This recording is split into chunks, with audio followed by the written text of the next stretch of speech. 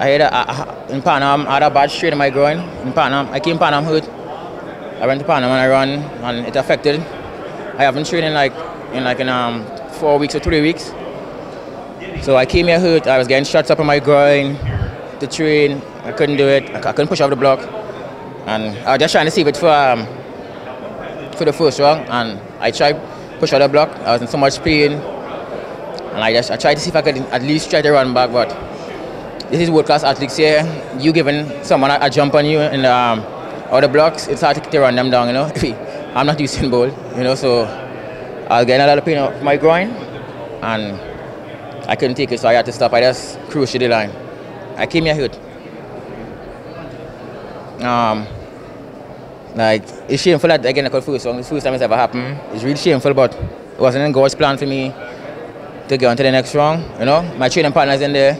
My old training partner there, so I wish them Ashmead and Tyson Gay, so I wish them all the best, focus, and I have to go and be focused on it for next year. The fact that you didn't come in healthy as you would have wanted, does that mean you're not that disappointed? Pardon me? The fact that you didn't come in 100%, does that mean you're not totally disappointed? I'm not disappointed because, I mean, I'm here, you know, and I was trying, I got shots in my leg.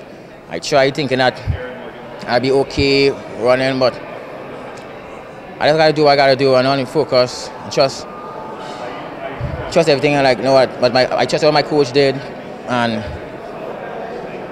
I came here on not 100%, but it was a disadvantage. But as I say, I'm here, and I want to put everything forward, my best foot forward. I tried, and it did not work. So I'm not really disappointed. I just more hurt, not disappointed, because I know.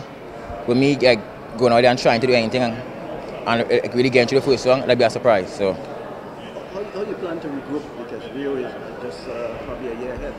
I pray a lot, you know. So everything happening in God's timing, and that's my regroup there. I'm gonna pray a lot. My season is done for me. I am not going any more meets.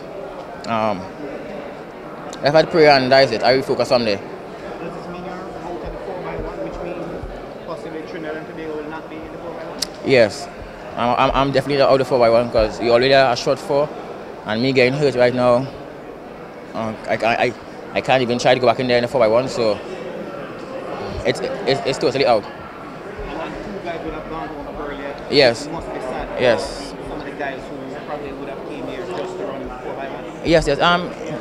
It's a lesson learned, man, you know. As I told you that I didn't want to go Pan Games. This was mandatory that I came, because none of the countries sent the big guns. You know, I was the only guy from the big guns that was there. You know, and it was unfortunate. I told him I didn't want to come. I went Pan I got hurt. So it's probably like a lesson learned. As I say, it wasn't my timing.